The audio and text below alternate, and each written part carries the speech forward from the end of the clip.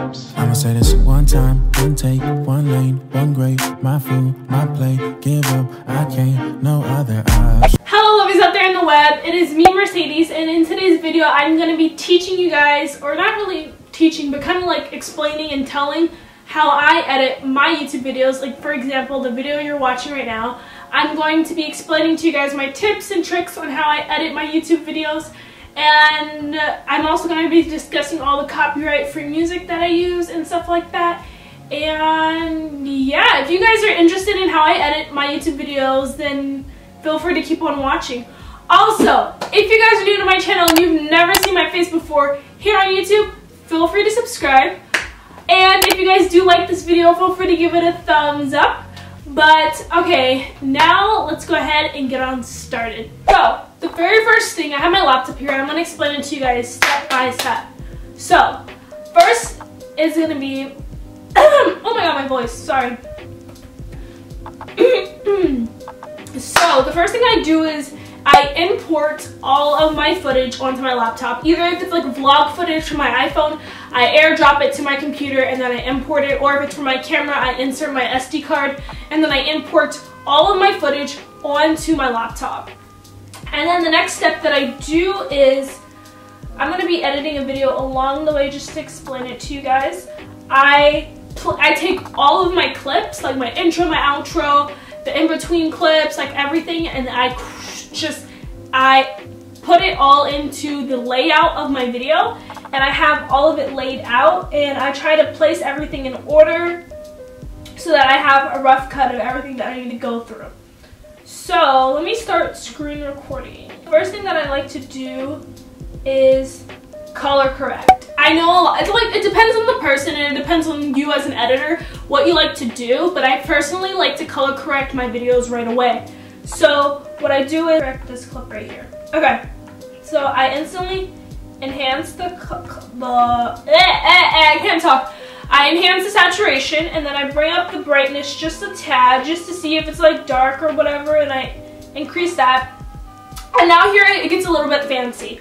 I start to use the color board. So I use this thing called highlights, and I go to my midtone and I lower it a little bit, and then I go to my shadow and I increase it a little bit to give it a little bit of a blue feeling. I like to go for a blue but saturated type of look. That's just the kind of look I go for. And then yeah, that is basically all there is to color correcting. It's very simple. It takes quick and easy. It is quick and easy. So I'm not gonna do like every single clip right now color correcting because I'm just trying to show the rough cut of everything as I go. But then after I color correct, I go through all of my clips and I trim them down. For example, I'll watch through this clip. If there's parts of me that's talking that doesn't make any sense, I'll cut it. And I use Command B to slice up my clips. Command B just slices up your clips. Really simple and easy, and then I delete or I cut it. If I want to redo something and I don't like that, I Command Z, and Command Z just erases what I did. Now, after I color correct my entire video, I like to do the audio. So for audio, I like to go to here, increase the volume, and then I go to the edit, the effects, and I go to limiter. And limiter is great because it doesn't like give you a weird voice effect sound. It's just like the perfect audio effect that increases your audio stance to make it a little bit higher. So I like to go to the gain and I increase the gain. I don't increase the amount. I leave the amount the same. I just increase the gain, and then there I have decent audio. Because I don't have, like, when I vlog on my phone, I don't have like a mic built in. I mean, the phone has a mic itself, but I don't have like, it's not like a fancy camera where I can like have good audio. So I like to use limiter. I like to use limiter to help out my audio a lot, and yeah. So after I do audio, the next thing that I like to do is transitions. So I have a few that I use. A couple that I'll tell you I use is slide. And when I put in slide, I do like, I put slide in, and then I change the duration to 3 seconds. And then after I do the slide, I go to audio, and then what I like to do is go to Final Cut Pro, audio edits, and I go to swish. I usually I either use basketball net swish or swish number 2. And basketball net swish sounds like this. And swish number 2 sounds like this. So it really just depends on the effect you're going for, or like the sound that you want to have be done. So I import that, and I put it all the way up to the highest one, and then I'm going to just listen to this. Hey guys, I'm gonna give you. See, it sounds like that. It kind of goes like really fast right on into it. It just goes like. Hey guys, I'm gonna give you. And it gives it like a little bit of a swish, kind of like a nice attention grabber, which is what I like to do with my editing. I like to do a little bit of attention grabbing. For example, if I cough, I expand it out a little bit. For example, I'll show right now. If I want to, I'll go to video, and then I'll go to scale, and I'll scale it out a little bit if I have like a weird thing. If not, I don't do that. It just depends. And then now let's go into, now if you want to add effects, for example, if I want to add an effect on here, I'll go to here. The top effects I use, I'll just put it into play as frame. And frame looks like that. Or I'll use SLR. And it looks like that. And if I'm not using SLR or frame, then I like to use, there's another one. I use border, which is just like this, and you can just change the width of it, and I deepen the width, whether it's black, white, purple, pink, yellow, orange, whatever, you get the gist of it. And so I do that. And then another effect that I love to use is letterbox. It just makes it look more like cinematic. That's like if I'm doing like, if I'm kind of doing like a montage and I want it to look more cinematic, I'll use that effect, which is letterbox, which is, you can change the border size of it and stuff like that. It's pretty simple. And then if I'm trying to go for like something more like kind of like, I don't know how to explain it, like trying to make it look fancy, I'll use H-film, and H-film just looks like that. And then if I'm trying to go for like using like like kind of like trying to make it girly, I'll use artifacts, which just puts in light bulbs and it makes it look like that. So I like if I use it for that type of reason. But there's like a lot of effects that you can see at the side here that you can clearly use. If you're wondering what my, like if I'm using like for camera, I go to camcorder and that brings in this effect. And yeah, so those are basically all of the effects that I use. Now let's go on to sound effects. So I'm going to, also, before we go on to sound effects, we'll go on to titles, because I do use a lot of titles throughout my videos. So I go to custom, I add in like, I don't know if you know what custom is, it's from the generators. Generators are like blank templates that you can use. I have some presets templates that I have that I purchased, but that's just like, you don't have to purchase them. You can clearly just use a custom one, which is what I always go to use. And then I go to custom text. And then for text, I mostly use, well, I used to use, okay, when I was trying to be like everyone else in my editing, I used to use Hella Vita, and I used to use bold italic, and it looks like that. So this is just text for this type. And then, but the text that I use now for my, I guess you could say like new and improved editing style, is I still use a Vita, but I just use bold, and it looks like that.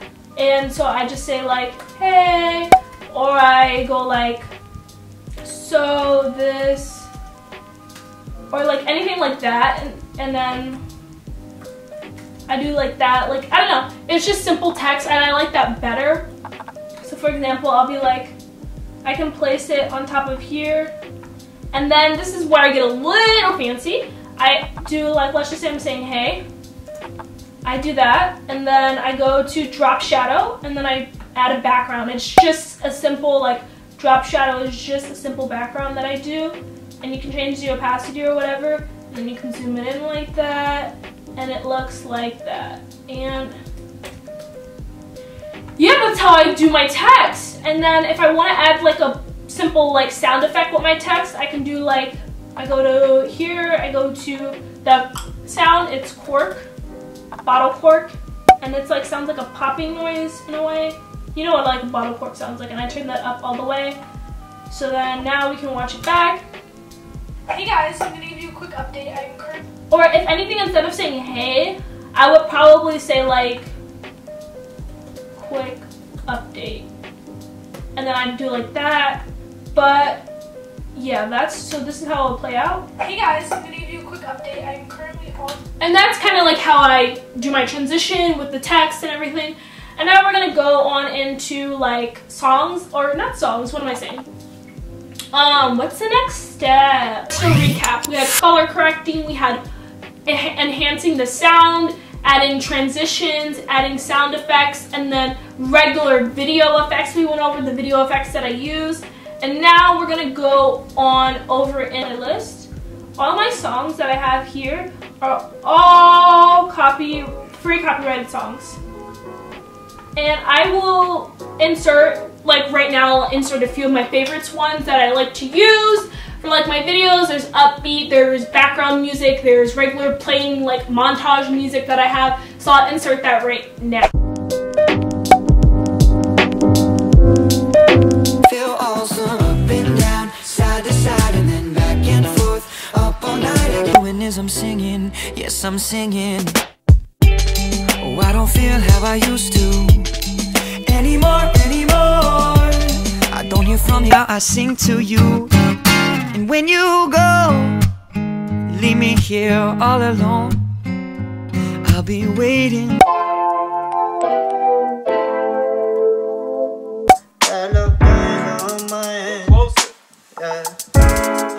Run inside the room, feeling like a beast.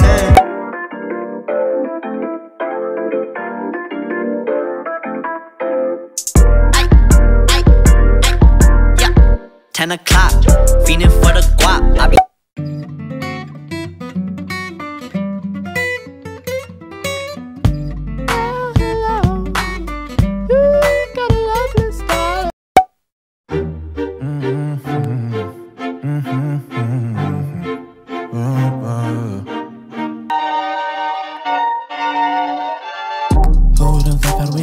show that we would drop 3 albums in a row. Have our own match with a custom logo. Everything funded by me and the bros. I used to feel standing up in the crowd. Now I ask them to put me in the front like I'm choir directing. Would you like your God? He picked up the tables and turned. So I like to do, I have a saved YouTube outro that I use, and I made it myself, which is a whole another video I could do on about how to make a cute little intro or a cute YouTube outro. So I can make a whole separate video on that, but it took a while to make, but I can just play it real quick. Let me show you how to, we have to stop it. I can't like play the music, but I can let you see it. And it goes into the rest. So that's my YouTube outro. I think it's pretty cute, but as you notice, I cut out the whole entire part of me like dancing, the swimming, all that random stuff, and I just put the regular, like my other thing that I do for my editing is, I'm trying to think what else. Oh yeah, sometimes with having iPhone, like if the camera comes off like horizontal, I'll have to re-edit that out. So I go to here, I go to position or rotation, or what do I call it? Yeah, I go to position, I go to 100. No wait, scratch that. Rotation, I go to 100. And then I try to rotate it a little bit